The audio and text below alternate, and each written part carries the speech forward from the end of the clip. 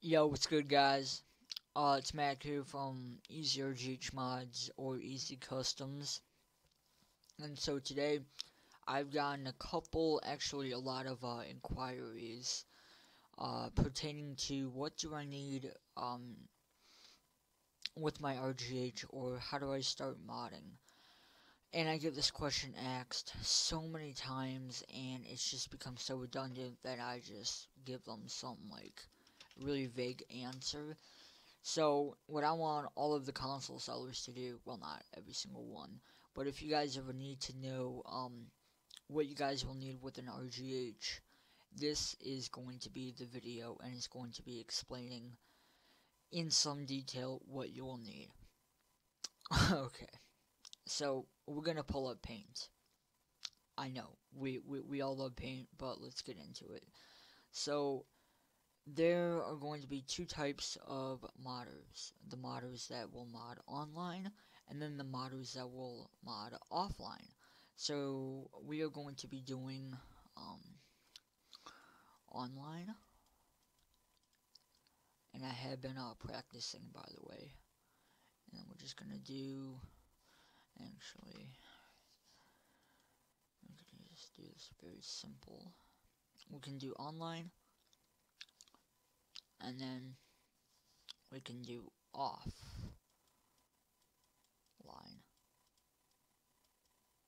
So what will I need when I first get my RGH? And I cannot stress this enough. Both you guys, whether you're gonna mod offline or online, you will need a hard drive. So, not a guard drive, but you will need a hard drive. It is a necessity to have this, because without a hard drive, you are simply just going to be wasting your time, and you're really not going to enjoy modding, because you what a lot of people see is modding. Oh, okay, they're just putting a disc, and then whoop-de-doo, I now have a modded console. I can basically do whatever, blah blah blah. No, no, no, no, no.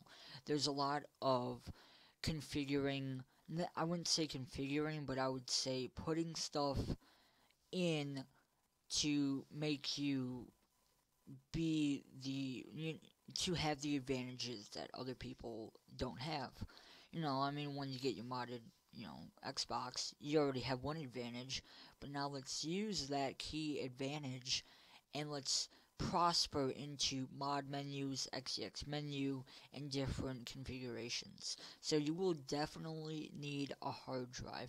If you do not get a hard drive, you basically just have a console with a foreign object stuck inside of it. Maybe some LEDs and a dual NAND. So get a hard drive for yourself, and then for me, preloaded consoles are $185, and I preload them with games and menus of your choice. So it is so recommended that you buy a console with a hard drive. If you do not, you are going to just screw yourself over.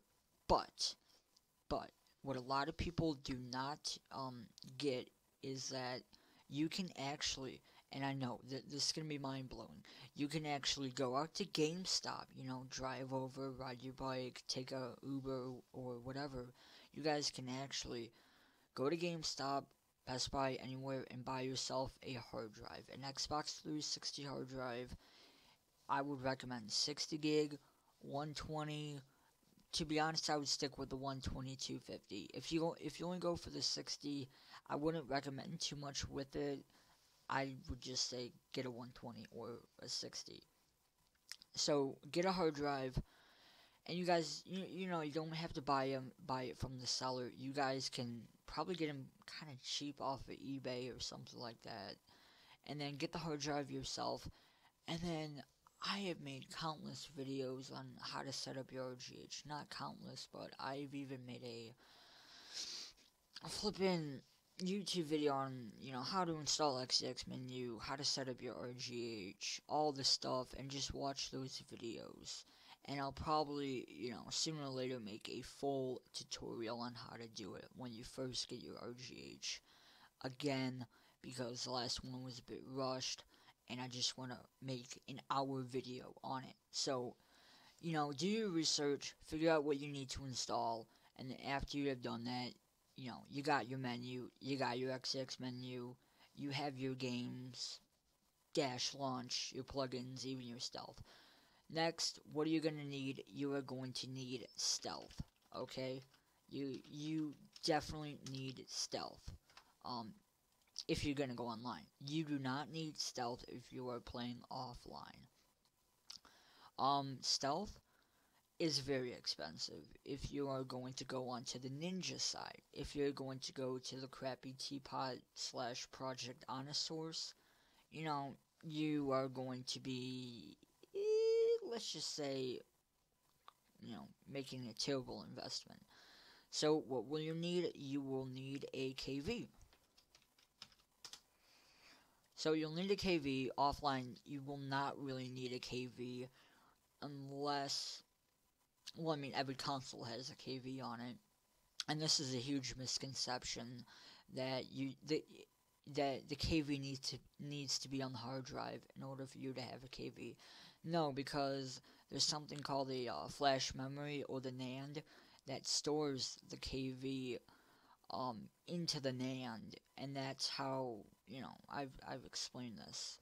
When Microsoft bans your KV, when they ban your console, they just ban the file, which I don't know. You can name it something else. You can name it, the .bin file or whatever, but they'll ban the KV. So that's kind of a misconception that people think, oh, I don't have a KV if it's not on the hard drive. No, you have it on your NAND. I used to go on countless rants about it, but anyway, you're gonna need a KV. You are going to need stealth, and you're going to need a hard drive.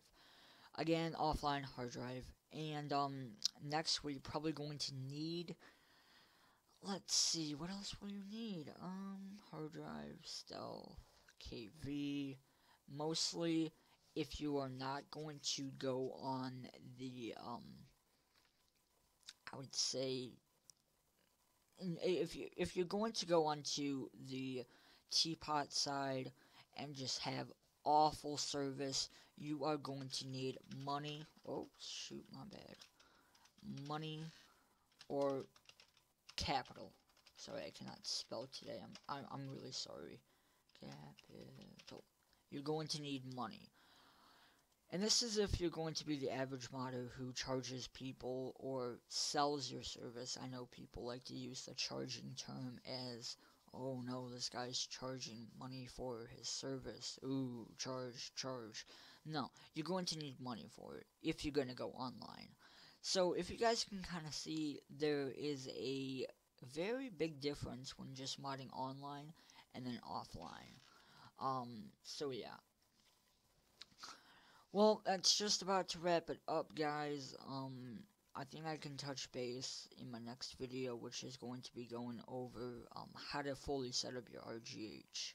And I'm actually going to grab one of my RGHs and just a flat hard drive and just show you guys how to set up everything. Most likely, I think I'm going to just do it tonight because I just get countless and countless inquiries on what do I need with my RGH, how do I set it up, and I bet, and I really want to tell you this, guys.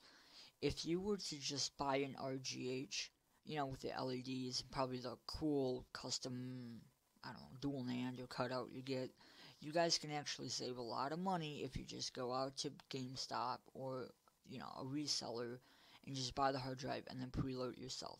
And not only that, you'll get a lot of experience, and you really feel how your RGH, well, okay, not feel it, but you really see how to load things up yourself.